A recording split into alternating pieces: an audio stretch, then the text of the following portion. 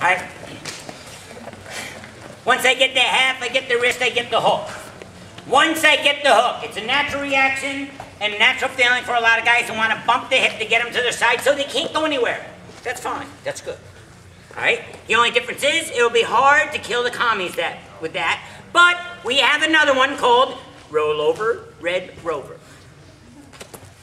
I've got the half, I've got the wrist, I've got the hook. Now, if I bump him to his side right in here, what I'm going to do is I'm going to make believe that his head is a fire hydrant. All right? My name is Rover. Now, guys, have some class.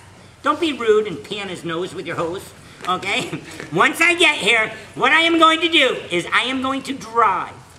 As I drive, that means I'm driving. As I drive, I am going to sit out on his head. Where do you think all his weight is? All my weight is. Now, my half is going to slide to the tricep. Slide to the tricep. Slide to the tricep.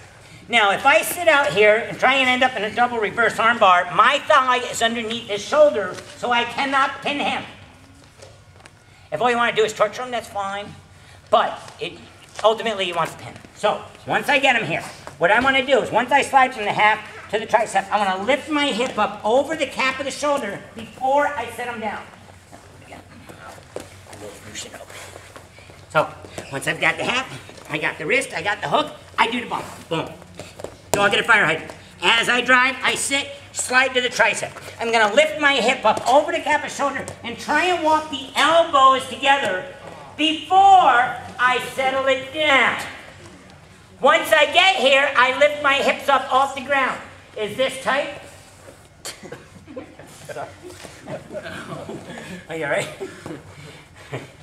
All right. You can get that really tight.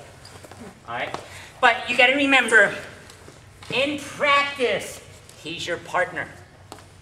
So you want to be nice. All right. Because your partner, he goes next. All right. In a match, you don't want him going next, and you want to make sure you rip. All right. Now, if I'm in here, I've got the half, I've got the hook, I do the bump. I'm a dog at a fire hydrant, give him a little squirt to wake him up. As I drive, right here, now you can sit on his head. You slide the half Nelson to the tricep, lift your hips up over the cap of the shoulder, walk the elbows together to wrench the shoulders. Then when you sit and you rip, if you are in a match, you rip as hard as you can. If for some reason you accidentally rip his arm off, just beat him over the head with it. Right? So, all we're doing, half Nelson, we've got the hook, we do the bump. His head's a fire hydrant. We bump into him. As we drive, we're going to sit out on his head. Then we are going to lift our hips up over the cap of the shoulder and walk the elbows together before we settle them down for a reverse double arm bar called Roll Over Red Rover. Are there any questions on Roll Over Red Rover? No? Let's break up and do it.